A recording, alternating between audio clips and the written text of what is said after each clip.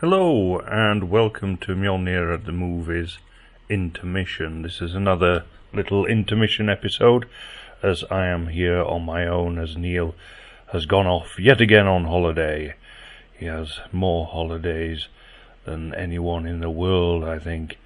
But he will be back soon and we will be looking at Oliver Twist next time. But for now, appropriately, as I'm here on my own, I'm going to have a quick look at the latest Star Wars film, which is Solo.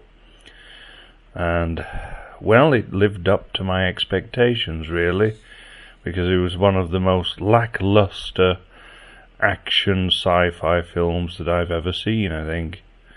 I was completely underwhelmed by it all.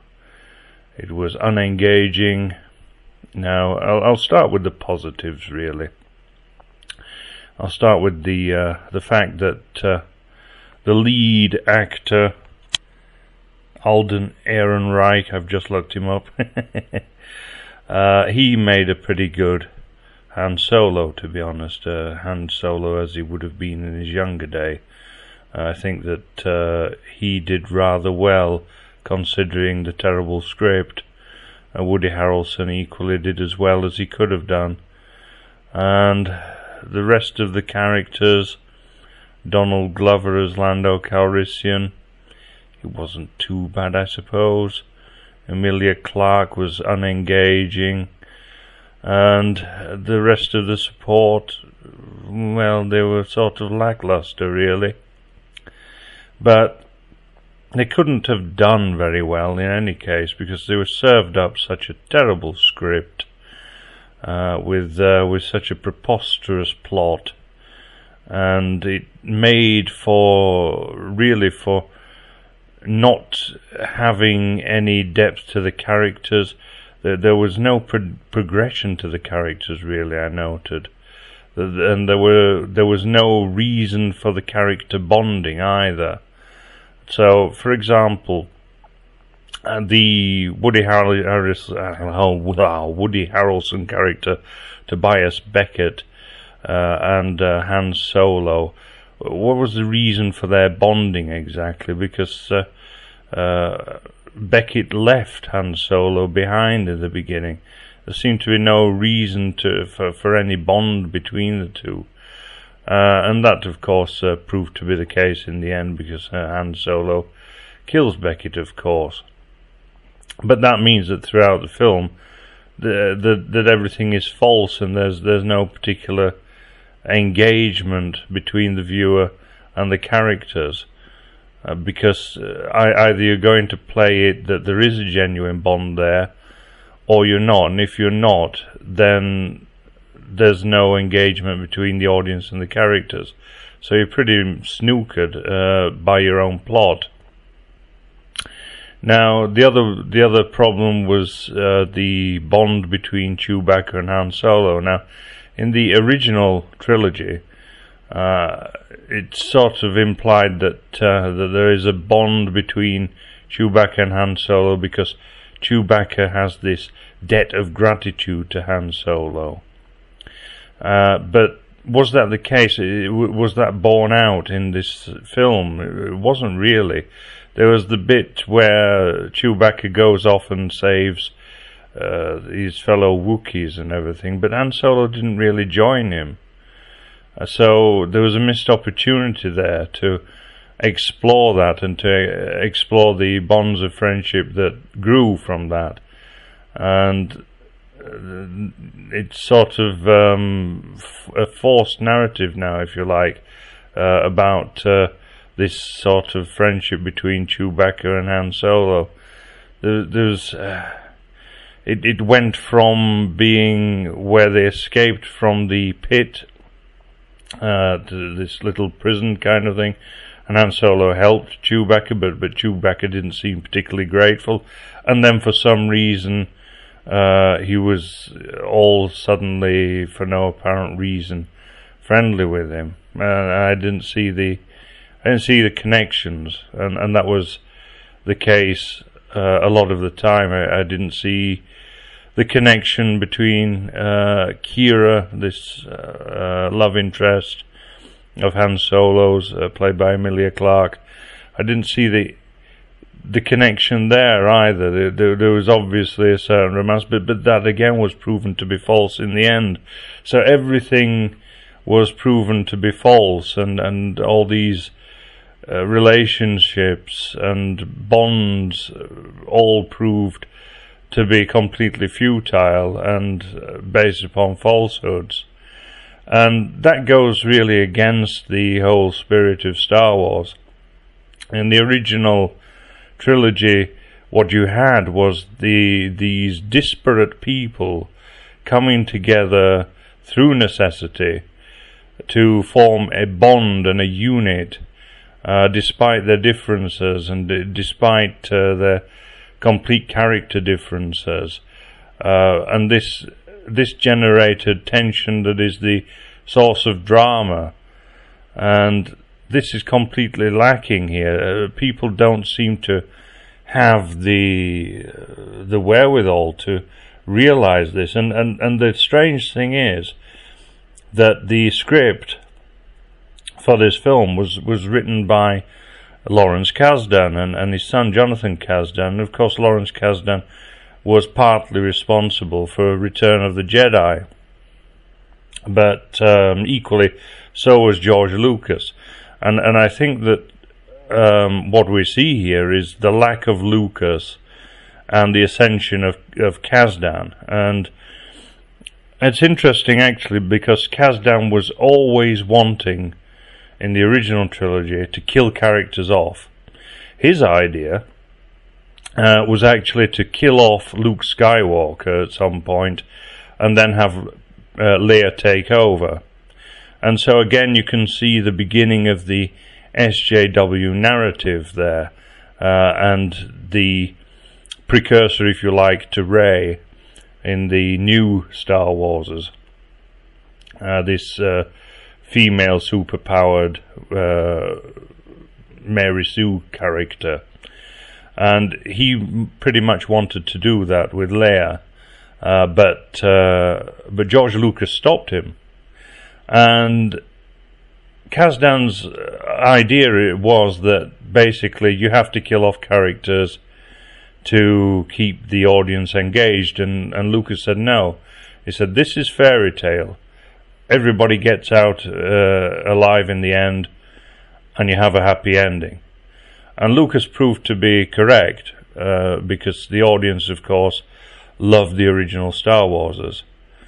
And this film has absolutely flopped. Now, I predicted that this would happen when we looked at The Last Jedi, when we did the podcast on The Last Jedi, if you look at that. And I said that would probably affect this film, that there would be a reaction against Star Wars based on The Last Jedi, and I think that that's proven to be the case, although this film cannot stand on its own 2 feet either, and in fact is it as bad as The Last Jedi? In one sense it is, in another sense it isn't. The SJW narratives in this film have been pushed back a little bit. They've not gone whole hog as they did with The Last Jedi, and that was obviously because of the audience reaction and the fear now that Kathleen Kennedy, the head of Lucasfilm, has of losing her job. In fact, she has been reported to have been brought into the boardroom and by Iger, isn't it, the guy who controls Disney, also a Jewish guy, as is Kasdan, and but Iger basically is, he has to turn a profit at the end of the day, and so he's come down on Kathleen Kennedy, and Kathleen Kennedy will have to cut back on the SJW narratives because people simply don't want it. They're fed up of this, and they will have to go back to traditional cinema to an extent, and to traditional themes, motifs, characters, and so on, to draw back the audience, if that is possible. because I don't think that Star Wars is ever going to recover from this. I don't think it can. I mean, the budget for this film is reported to have been at $275 million. Now, when you calculate for advertising and so on, the film will have to make about $600 million to break even, and it's made $369 million so far. It is going to turn a huge loss, probably around $100 million. The merchandising, that is also down. People are not buying Star Wars products anymore. People are tired of Star Wars, and it is all because of the stupidity of Kathleen Kennedy. It is right there, from the start, when she started wearing those little T-shirts with "The Force is female." People, it's almost like, ironically, a sort of a parallel in Solo, because you have a slave revolt, and here you have an audience revolt, and this is what's happened. People have broken free of the bonds that have kept them in the cinemas, because they've, unlike with real slaves who have physical bonds, with cinema often you have mental bonds, especially in something like Star Wars, because Star Wars has been a part of people's lives since it first came onto the screen in, when was it, 77, I think. And so 40 years of Star Wars we've had, and it has become an intrinsic part of the culture. Now, of course, Kathleen Kennedy's ideas was to subvert that culture, to subvert it through the narrative of Star Wars, and this has backfired terribly. People have realized that, well, actually they're free and they can walk out of the cinema theaters, and so that's precisely what has happened now. In the future, because we're of course looking towards Episode 9, which will be directed by J.J. Abrams, and it's obvious that Kathleen Kennedy thinks that J.J. Abrams can fix this. He directed Episode 7, but that's where things started going wrong.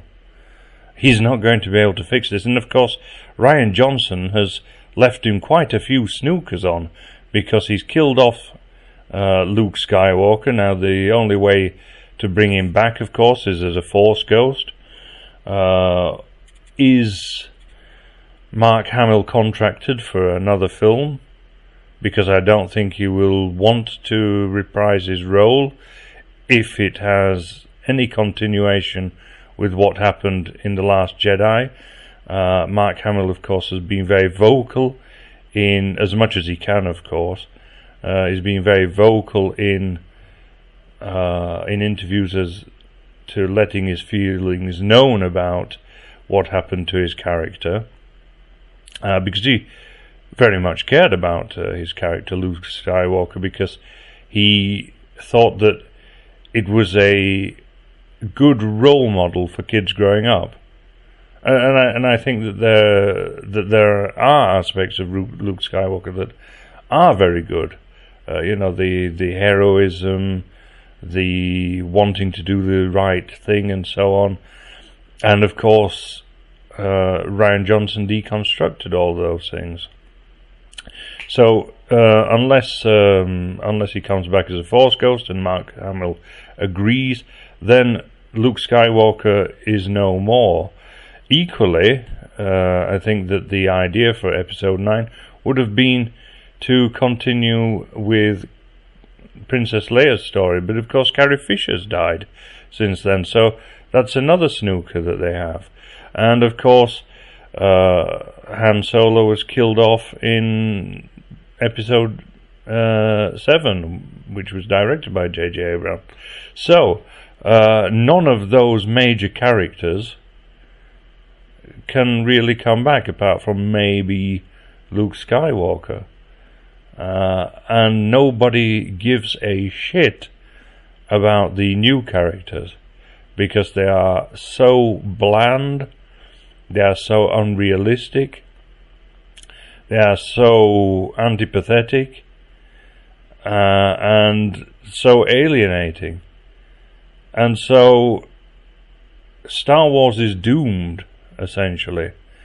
The only way to make Star Wars a success is actually to go back and to do some of these in-between stories, like they'd planned to do an Obi-Wan Kenobi story, so, you know, a Star Wars story, as they call them. So Obi-Wan, a Star Wars story, as they were going to throw in there. They made the Han Solo one instead. And the problem with, and I'll come back now to the Solo story, the big problem is the lack of what makes Star Wars Star Wars. What makes Star Wars Star Wars is the whole narrative about the Force and about Jedi Knights and so on. Now, you had a little cameo with Darth Maul there, who was on the holographic projection, but why do that? Why not have Darth Maul as the main villain? That would have, you know, that is obvious. It is obvious to someone like me who grew up with Star Wars, and I was a Star Wars fan when I was a child, and so on, because most people were. You know, it's hard to imagine how big an effect it had on the culture. And why throw in this character, this Paul Bettany character, this Dryden Voss? And you'll notice, of course, that Voss is a South African name, which goes in with all this sort of slave narrative and so on. But why have him there anyway? Why not have Darth Maul? That's the obvious villain to have. So that's really all there is to say about Solo, a Star Wars story, because there's nothing really to it. There's nothing much to say in terms of the development, where it fits into the cinematic universe of Star Wars.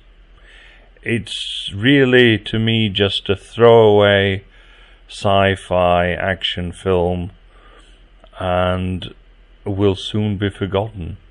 In fact, I've forgotten many of the scenes already. Well, that's all from me for now, and I'll see you next time, hopefully with Neil. Bye for now.